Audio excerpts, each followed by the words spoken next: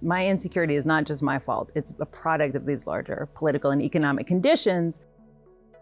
Is the welfare state really the biggest threat to my security? Like, I don't think so, but that's what we've been told. We talk about freedom of speech, we talk about the right to peaceably assemble, the free press, but we never talk about the fact we have a right to security. Insecurity is not an unfortunate byproduct of our economic system, but actually central to it. It's all coming up on the Laura Flanders Show, the place where the people who say it can't be done take a back seat to the people who are doing it. Welcome.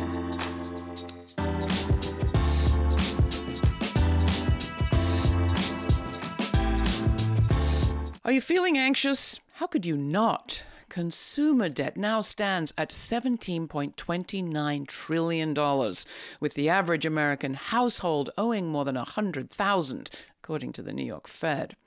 Medical bills, credit card charges, and unusually high interest rates are enriching some people while debilitating a whole lot of the rest of us. Meanwhile, climate changes are being felt all across the U.S. and the world. Our food supply, our mental health, and democracy itself all seem to be teetering on a brink. So how did we get here, and how can we get out? My guest this time is Astra Taylor, a writer, documentarian, and activist who has spent years thinking about debt, insecurity, and the way our feelings about both are manipulated by powerful institutions and profiteers. As co-founder of the Debt Collective, a union of debtors, Taylor helped organize people to disrupt that narrative and demand fairness, and in some cases, debt cancellation or abolition. Now, the last time I talked to her, which was about a book titled Democracy May Not Exist, but We'll Miss It When It's Gone, our conversation ranged all over. So when I heard she was out with a new book, I suggested we meet on a couch, which we did, thanks to the good people at the studios of CUNY TV in New York. There we talked about her latest book, which is called The Age of Insecurity, Coming Together as Things Fall Apart. And I share an edited version of that conversation next. I'll be back at the end with some thoughts about language and disruption. You're watching The Laura Flanders Show. Thanks for joining me. Astra Taylor, I am so happy to welcome you here to this exciting couch situation. I'm excited to be here with you.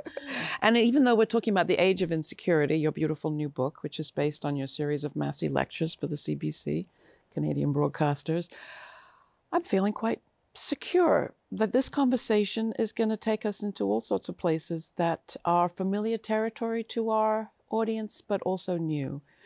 What was it that took you to this subject for those lectures in this book? Yeah, this is one of those projects where it emerged out of an invitation. So they invited me to give the 2023 CBC Massey lectures. And so I wanted to speak to a condition that felt universal. And I certainly feel insecure. I feel insecure about, saving for retirement. I feel apprehensive about climate change. I feel worried about war and violence. Sometimes I feel, insecure on a more banal level. We all do. And I just felt that there was something there, and that this was something that is widely felt, but also transcends the personal and the political.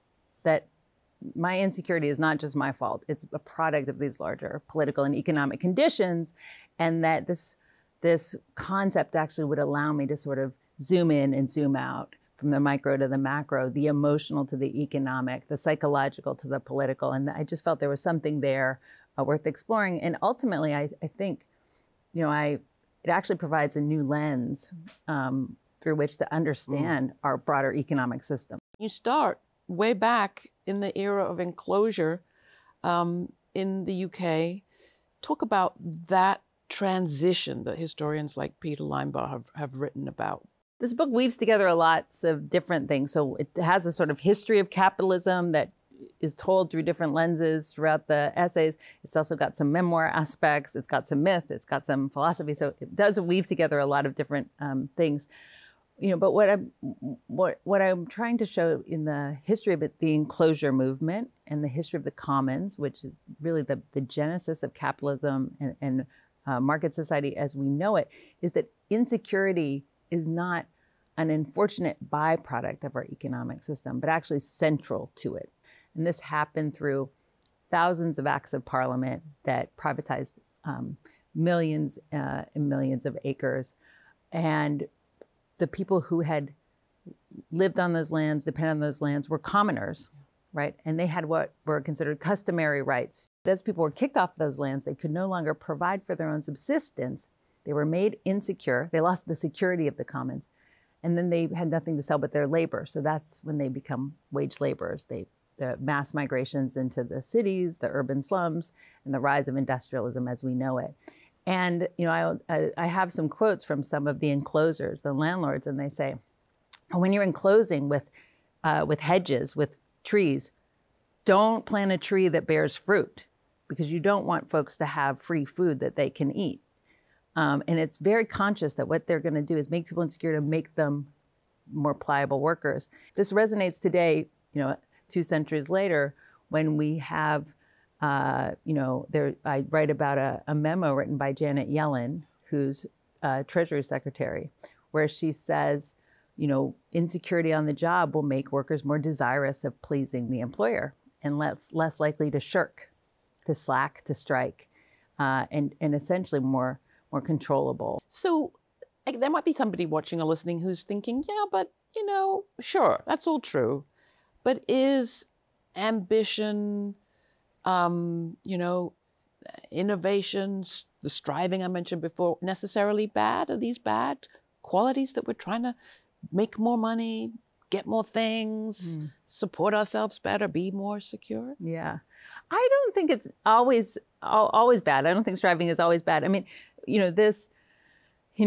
in this mad rush to find security, my point in the book is that the conventional channels through which we're told to find it, ironically, kind of undermine it, right? So, yes, go to college and get a degree so you can be upwardly mobile. But what I see so much in my work is that people are saddled with this unpayable student debt that actually undermines their economic well-being and their psychological well-being as well. And, again, the example of, find security through investing in your 401k, but actually so many investments in it are destabilizing the planet, poisoning communities, and also there's that, inherent volatility of the market that I mentioned, so you're always on shaky ground. You speak about economics as a mechanism of control and debt specifically as a mechanism of control in a piece that you did, a film that you did with the wonderful artist Molly Crabapple for The Intercept. It's called Your Debt is Someone Else's Asset. Take a look. A significant amount of the $770 billion of credit card debt sloshing around is medical bills. Ambulance rides, doctor's visits, and surgeries paid for with the swipe of a little plastic card. Then there's the additional $140 billion of medical debt and collections, combined with an estimated $50 billion in back rent and $1.4 trillion in auto loans. Much of this debt didn't exist a few generations ago. Consider the $1.8 trillion in student loans this country now holds, which wasn't a problem in the 1960s when college was often free, or close to it. Ronald Reagan helped change that. He made his name by demonizing protesters on the University of Berkeley campus. In 1967, as governor of California, he pushed the university system to start charging students tuition so they would, quote, think twice about whether they wanted to pay to carry a picket sign. There are people who really attach to the idea that there has to be some kind of insecurity in order to motivate folks. Right. That's what we're always told about a guaranteed minimum income, for example. People who just sit on their backsides and not work at all. Right. And not at all true. Right. Not at all true. And so the enclosers who I just quoted thought that, many leading economists and scholars still promote that idea. But research, for example, of a guaranteed annual income shows the opposite, that actually people are still very productive and that when they do work less, it's because of things like they're spending time taking care of their families, or they are pursuing higher education for the first time. We are constantly being told that if people are too secure, that society's going to collapse and that we can't afford to invest in other folks. And I really want to challenge that idea.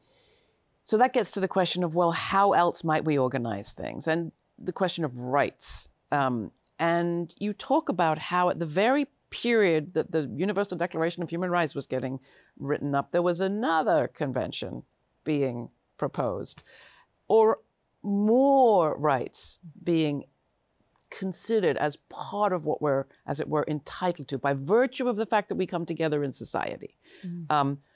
You mentioned a guy I'd never heard of, John Humphrey, a Canadian who played a big role and could have played a bigger one. So activists like myself, we talk about freedom of speech. We talk about the right to peacefully or peaceably assemble. You know, we talk about the free press, but we never talk about the fact we have a right to security. And so John Humphreys was a Canadian. He was a democratic socialist who was radicalized by the Great Depression.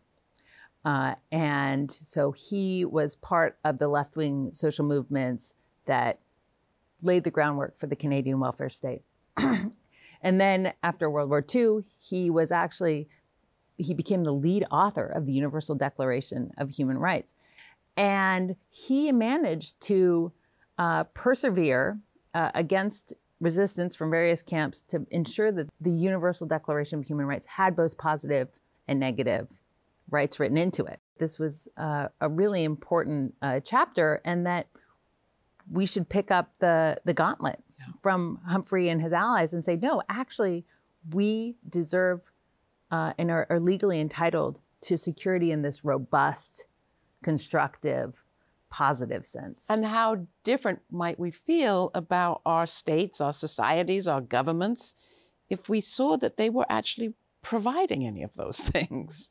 I think we'd feel a lot different about it. That's Instead for sure, of having right? this fight around freedom from government, et cetera. Right. Well, and this is, and that's the thing, is the state, is the welfare state really the biggest threat to my security? Like, I don't think so, but that's what we've been told.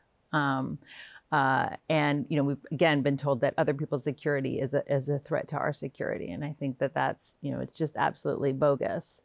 And we've been told that imagining that this right might have a bigger meaning, a positive meaning, is totally naive. Well, the historical record says otherwise. Let's talk about how we make this real. Yeah. You say in the book that insecurity is also an opportunity. How so? Yeah, that's, I think, the heart of this, right, is that fundamentally we are insecure. There's this existential insecurity. And then there's the way the economy is structured to generate these other kinds of insecurities and to profit from them. But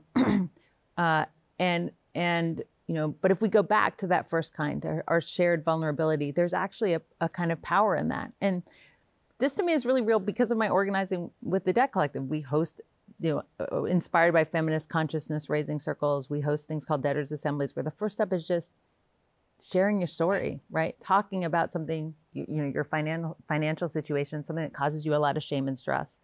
And through that shared vulnerability, building the bonds of solidarity. And starting to think about, okay, well, actually, how do we overcome this together? What can we do to help each other? Insecurity can cut both ways, though. It can be a conduit to empathy and solidarity and organizing if you do the work, right? And you try to channel it. But we also see the way that insecurity can cause people to want to cut themselves off, to feel defensive, to think, okay, I've got to, I'm afraid, I've got to go it alone. We need to talk to people about how they're feeling, not just about statistics, not just about facts, talk about feelings, and then channel that in this more solidaristic example that challenges these reactionary ideas of security and these market-driven definitions of security. So to give people an example of the kind of conversations that you're talking about and the kind of work you're talking about, here's a clip from another film you made for The Intercept, this one narrated by Nina Turner. I owe over $120,000 in debt, and I didn't talk about it, and anytime I did, I automatically felt ashamed. I am probably about $80,000 in debt, and up until recently, I think my word was shame too, but while you were talking, Maddie, I was actually like, it's regret. I decided to go to college because I'm a nerd. I love education, I love school, and I thought to myself, well, it doesn't matter how much it costs, it's going to pay off. I had to go to school. I'm from a family of educators. They were the first generation in their family, in our family. So it's you had the opportunity, you're going to college. I was really adamant on moving towards my career goals. And so I just like pushed myself into this master's program without thinking, how am I gonna pay for it? A lack of intergenerational wealth and other structural inequities force women, and Black women in particular, to borrow at disproportionate rates. And wage discrimination makes it that much harder to escape. For every dollar white men make, Black women earn 61 cents, a lifetime loss of almost $1 million. You gather people together. Yeah. They talk about what they're going through and they address the shame, or at least share it. Yes. Then what do? So, creating a place for there to be emotional catharsis, connection, and then it's like, okay, but what are we going to do together to address this? So the Debt Collective is committed to using every kind of power we can muster. So we, try to challenge the conventional narratives. We don't ask for debt forgiveness because we don't believe that student debtors or medical debtors or rent debtors did anything wrong. We demand debt cancellation and abolition. So organizing debt strikes and then using the law where and when we can. So this is why the issue of rights is important to me, because they're all imperfect, but debtors have some rights. We've got some rights and they're being trampled. Because mostly they're too complicated for us to understand. 100%. So the Debt Collective is committed. We've made a series of tools to dispute student debt, dispute rent debt in California. We have a new tool called the Student Debt Release Tool, where we take these rights and we try to create a digital interface, essentially, so people can petition to have those rights respected, petition to stop an eviction, for example, or to have the Department of Education cancel their debt. But we don't just rely on the law alone. We then also organize people so that they are making collective demands around those rights, and leveraging the power of their collective voices. We can't afford to leave power on the table. And so every strategy we can figure out, we try to do, but really committed to this idea that we need mass participation. We need everybody to get involved and to fight for each other. So we need medical debtors fighting for student debtors, fighting for rent debtors, and for people who don't have debt to also recognize that they would benefit if people broadly had more economic security, right? That actually we all win from a world where folks are not financially precarious and overwhelmed, because what the debt crisis does in part is it's not just about all the millions of people who have negative net wealth. It's about the fact that those you follow those chains of debt up and you realize it's enriching investors and financiers and spiraling, helping inequality to spiral. And that's not good for any of us. Where does the Biden-Harris debt forgiveness plan stand right now? Well, the Debt Collective, we did our best leading up to Biden's announcement of his debt relief plan in August of last year to push the administration to be more bold and to cancel debt automatically. It's not just student debt cancellation, but every progressive cause is facing a judicial system that has been captured, and we need to recognize that we're on different terrain and fight more aggressively. So, it's far from over. To date, the Biden administration has canceled $130 billion of student debt. That would not have happened without an uprising of debtors fighting to make this an issue. Part of what keeps me going as an organizer is actually always having that historical sense, saying, okay, people have fought before, and taking inspiration from them and actually being part of that long trajectory, to me, is really meaningful. So there is some wind, some historical wind at our back, if only we knew, if we're debtors rebelling in this way. The fact that the administration, Biden-Harris, has taken action is important because of the scale that we're talking about. We can all gather with colleagues and make a difference, as you have with the Debt Collective, but the scale of the problem is huge. Where do you think we are on the clock of the universe? Yeah. I mean, the scale of the problem is huge, but the solution is so simple, and it's cancel it all. Yeah. Right. And so, you mentioned the Jubilee, which is the tradition of erasing of debts and actually a restoring of land and resources to the people, and there were rulers in the ancient world who did this. The wiping of the slate, the Jubilee. It's a Jewish tradition every 7 years. Every 7 years, so this is a religious tradition with historical precedent, and that's what we need to do. Debt cancellation would enable farmers to go back to the land, or would enable young lawyers to go be public defenders instead of going to work for ExxonMobil or Goldman Sachs or something like that. We would all benefit in direct ways from liberating people from these unjust debts. And then I think we would be better situated to fight other fights, to fight the climate fight, to fight for racial justice, to fight to actually achieve something approaching a democracy down the road. But the people who are trying to keep the status quo are very direct. And one interesting thing about all the lawsuits against student debt cancellation is they just said the quiet part out loud. Yeah. So some of this litigation said, we don't like student debt cancellation because it narrows the racial wealth gap. Hi, we're a libertarian think tank, but we don't like student debt cancellation because it will encourage our employees to move on to other jobs. We don't like student debt cancellation because it will be harder to recruit poor people to the military, right? So we know what this is about, and and it's totally odious. I have been struck in the news coverage since the attacks of October 7th by how many Israelis refer to having a safe room. Mm. And sometimes their safe rooms help them, sometimes I didn't. But living with a safe room seems to be one version of our future. That if we have the resources, we can build ourselves a safe room. Yeah. You instead call for something else. The subtitle of the book is Coming Together as Things Fall Apart. That seems like the opposite of depending on our own individual private safe room. Yes. Yeah. In the beginning, I talk about the trend of billionaires building these bunkers. Yeah. Right. So a kind of security through the bunker, security through the safe room, instead of security by recognizing our shared vulnerabilities, the fact that we're actually, all fearful, and that a better solution is to figure out how to actually take care of each other. The word security, I think needs to be reclaimed, and that we need to start thinking about more collaborative, cooperative, sustainable forms of security, because the impulse is understandable. I want to be safe, right? And I empathize with people who are feeling fearful, but what we're doing is not working. How do we make the changes that you're talking? Yeah. I mean, this is the organizer in me. Organize, organize, organize. I think debtor organizing is one lever. Labor organizing is another lever.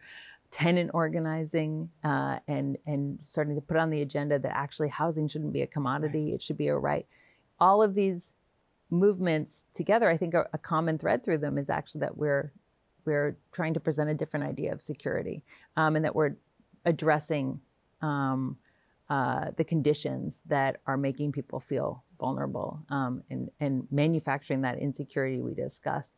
And so there isn't just one solution, right? There isn't just sort of one fix to all of the crises that we're facing, but definitely the answer is to not go towards that bunker, to go out, to find people who are trying to engage constructively, to move from the personal to the political, to move to that political change. And I think, the Debt Collective, again, it's just one example, but I think it's a good one of just a small group of folks, under-resourced, with an idea that was laughed at and scorned when we started saying it. We said, we're going to make the government cancel debt.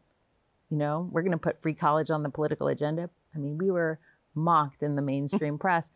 And now everyone takes the idea that debt cancellation is legitimate for granted. So I just think people should start their little initiatives, start their projects, start dreaming and scheming, even if it sounds nuts, because that's actually how we're going to get out of this mess. Astra Taylor's book is The Age of Insecurity, Coming Together as Things Fall Apart. Astra, thank you so much for joining me. It's been such a pleasure talking with you.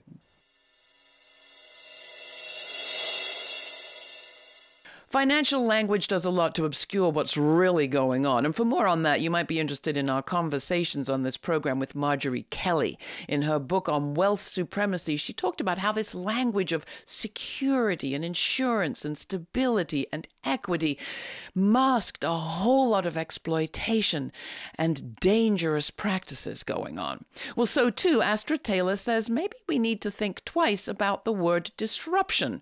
While markets and businesses like security disruption has brought us most of the changes we care about today. At the end of her book, she says that she fears business as usual more than she fears anarchy. She writes, "We have the right to vote, weekends and minimum wages, laws against sexual harassment and racial discrimination, and basic, although inadequate, environmental regulations because ordinary people caused what the powerful took to be mayhem." Like the disabled activists who stopped traffic with their wheelchairs to demand accessibility, or the indigenous organizers who blockaded pipelines to protect their water and air. I'm going to resolve to think more positively about mayhem in the weeks ahead, and perhaps to investigate my fears of disruption. Can we embrace the kind of insecurity that just might shake things up in a good way? If you want to find my full conversation about that with Astra Taylor, you can through subscribing to our free podcast. In the meantime, stay kind, stay curious, and thanks for joining me. For more on this episode and other forward-thinking content, subscribe to our free newsletter for updates, my commentaries, and our full uncut conversations. We also have a podcast. It's all at lauraflanders.org.